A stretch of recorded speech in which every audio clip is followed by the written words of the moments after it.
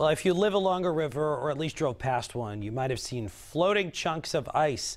22 News Storm Team meteorologist Jennifer Paye explains how ice jams form.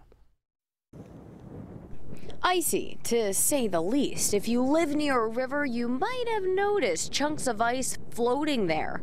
22 News viewers sent us photos of ice floating down many different rivers here in western Massachusetts, especially along the Connecticut River, via reported at wwlp.com. This photo is from Kim in Charlemont. It shows a chunk of ice that floated right onto the riverbank.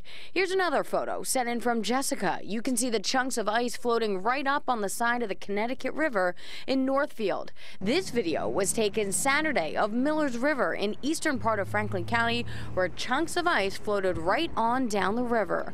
22 News went to Brunel's Marina in South Hadley, where we could safely take video of the ice chunks from the side of the Connecticut River.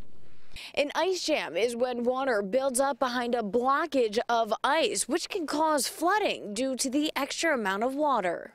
Ice jams can cause flooding because the ice can block the flow of the river. 22 News talked with one Belchertown resident who said he hasn't seen anything like this before.